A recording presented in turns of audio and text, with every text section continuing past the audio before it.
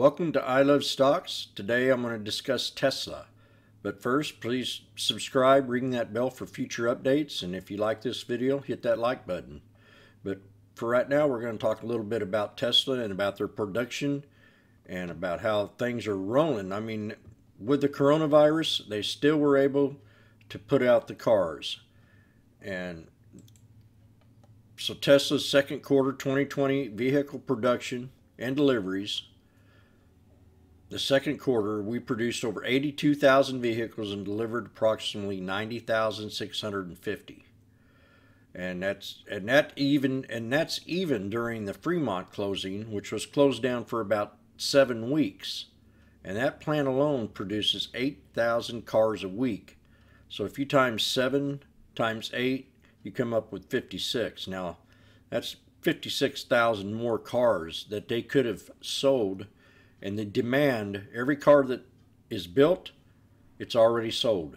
So the demand is up there, and the best salespeople, best salesman they have, and ladies, is the owner of a Tesla. So yeah, I'm really impressed with the production numbers. I think they blew it out of the park. And if it wasn't for the coronavirus and the shutting down of the Fremont factory, we could have had 56 more thousand Teslas on the street. So actually, you could tell the production from 2012 all the way to 2020. This is 2020 alone right here, and we actually produced more cars than they did in the first quarter of 2020, even with the pandemic and the closing of the Fremont factory. China is back to full-blown outlet now. They're pushing them out, so I think they're going to hit their demand, and the demand, I think, is going to be about 500,000 over the year or more. So let's go ahead and check it out. We're going to go ahead and look at the chart. Let's see if there's anything else I wanted to discuss. Let's look at the news. See if anything popped up in the news here lately. It's Tesla world of everyone else paying rent. Tesla deliveries could top 500,000 in 2020. That's good news for me. Another thing is that LG Chemical is to produce Tesla batteries in South Korea this year as demand grows.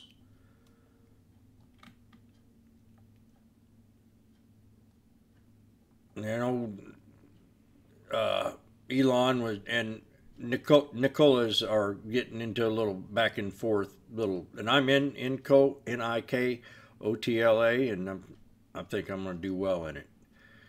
NKLA is the stock ticker. I also follow it with Tesla, and I got into it Friday, so I hope for a little bounce on it come Monday morning, and I'll get out of the trade.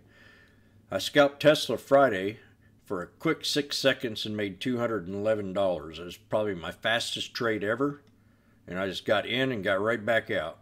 It was really cool when I seen that thing jump up. I hit the bottom, and I'll show you the chart that I called support in, and it bounced right up.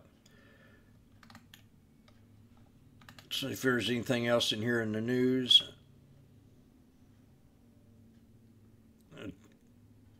NASDAQ hit records highs as Tesla delivers keeps soaring. It keeps soaring and had a stair-step pattern last week. Gained over 300 points. Elon mocks the SEC on Twitter. You know, I wish he'd stop doing that. But he's a rebel. Tesla stock ends up with new record, tops $1,200. So we got our 1,200. I don't know. I kind of called a pullback to the first support on Friday, and let's look at the chart. You see what we did after hours. It kind of pulled back a little bit. We had that pre-market high of 1232, and it pulled back. Now I called this little support where this ends right here was where I spotted the support level. And I'll pull it up on the daily 1 minute, show you exactly what I was looking at. Let's go to the 5 minute. There was a little place where we consolidated and we hit a high right here, and that was like a double top area. And then, so I seen that consolidation period right in here too. And I decided to go ahead and draw me a little trend line in this area. From the top of that one little candle right here. So I kind of drew me a little trend line where I thought it was kind of maybe pulled back to, And then what happened is it did pull back to that area. And I'm going to post that right in here. I'm all about learning about chart patterns and finding supports and resistances. We had that little pullback here, and I had this little high right here, so I've kind of figured that's where I wanted to put my support channel between 1185.14 and 1194.52. As you can see, we did have that nice little breakout. It pulled back a little bit, had a lower double top, which kind of told me that it was going to sell off. And you can see the divergency as it did start to sell off. And it fell back and hit this little support area that I had on this 1194.52, bounced up and hit that 200, and then finally pulled back and hit that bottom part of that channel. And that's where I got into the trade, was right about in here, right about 1186.41, and then popped it up to this resistance level and got right out. I mean, it was bam, and I was in and out of that trade. And I think it was right about in, when it pulled back, I was right about in here, and then the next, probably the next minute, bam, I was right out of it. So it might have been longer than 6 seconds. But we continued on high the rest of the day. We never did break that trend, and it went ahead and went on up here.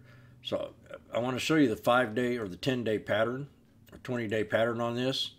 You can see we stair-stepped. We had them 3 huge white soldiers right here, and then she kind of consolidated with lower highs, setting up for another breakout. Pulled back pre-market to that support level, and then hit the next high just out of the gate. Just had a big old candle. Busted on up, hit a resistance level, and pulled back to that support. So I was calling these lower supports. I was thinking on this breakout that we would pull back to support, but it didn't. It went ahead and continued on up, kept above that support line of 1111.69, and then had that huge breakout after hours. And then held momentum, pulled back a little bit, then bam, you know, we had that new high up here, and I'm going to draw that trend line right there at 1222.85. And then we had another one right in here, right around the 1208. So I called that pullback. It was beautiful, and then I wish I'd have kind of held that. In fact, if I'd have held my option previous, I'd have made $4,000 a contract on that one option, that previous one that I had Wednesday. So yeah, I think it's going to pull back. It need to hold this support of 1185.14. If we don't hold that, we could pull back to this lower support of 1162 to 1145. But we have had a nice little stair step pattern, and then we kind of had a little pullback there, and we've seen that repeat right here. So maybe the next one could be a little bit steeper. I got a low support right here at 1131.77 to hold. But I think we're going to stop. If it does break this channel right here, these are going to be my next 3 support levels. And that first one's going to be 1161.49, 1145.38, and then 1131.38. Now, I'm going to have to call a new low support on this trade. It was at $1,000. So I think my new low support is going to be right down here on the $1,100 mark. That's where I think it needs to hold. If not, we're going to go down farther. But I think we can break that resistance of 1232. So that lower support is going to be right down in here between 1104 and 1111.69. That needs to hold. Then you have your 3 different support levels, number 1, 2, and 3.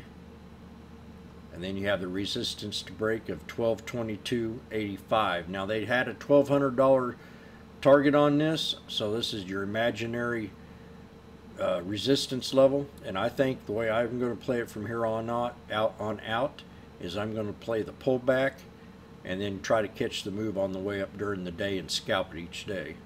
And that's going to be TSLA. What a great trade it was today, that's for sure. Now also I want to bring attention to our website.